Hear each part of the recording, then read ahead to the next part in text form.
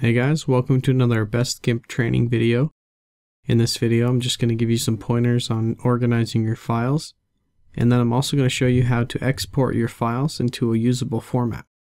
So the first thing I want you to do is I want you to create two folders. GIMP Originals, this is all the original files that you get from me.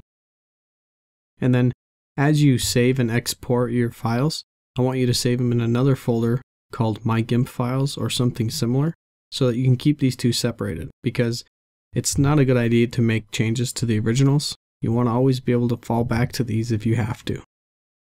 So let's talk about saving your images and exporting them to a file format that's going to be usable. So as you can see, I have this random image that I got from the internet opened, and I've opened it in GIMP.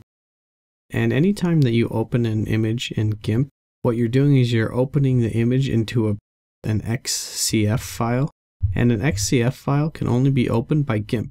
Well, that's fine if you're just viewing images and making changes, but that doesn't really help you if you want to use this image somewhere else.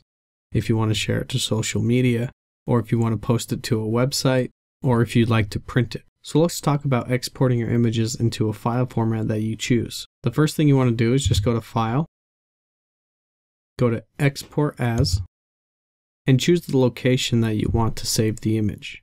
In this case, we're going to be saving to My GIMP Files. So I'll just go ahead and open up that. And up top, we're going to choose a name for the image. So I'm just going to name this one Jungle, but I also want to change the extension.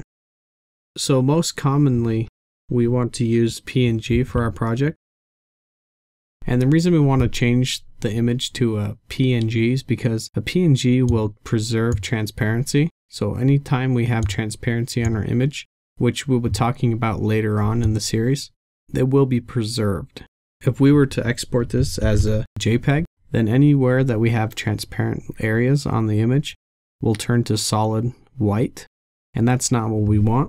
As we go through the project, I want you guys to save all your files as PNGs, and we'll just open up simple PNG image files as we go along. As you become more familiar with the different types of image formats, you can change this extension to any format that you'd like. For a list of supported export formats, just click this down arrow and you can see all the different formats that you can save your file as. You can save it as an HTML, a JPEG, you can even save it as a PDF. A lot of people like TIFF, and there's uses for all of them, and we'll be going over a lot of them as this series progresses. But like I said before, we're going to be using the PNG format, which we've already chosen. And so after that's done, we hit export. This menu pops up. The only thing that I want you to make sure you do is check Save Background Color. What that's going to do is it's going to preserve the transparency that you have on your image.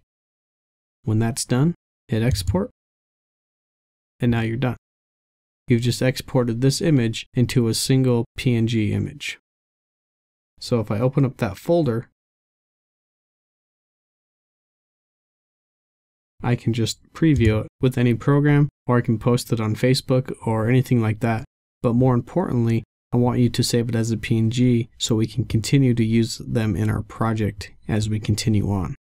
If you guys have any questions about saving your file into a different format, or exporting our image to a different format, go ahead and leave me a question below, and I will see you guys in the next video.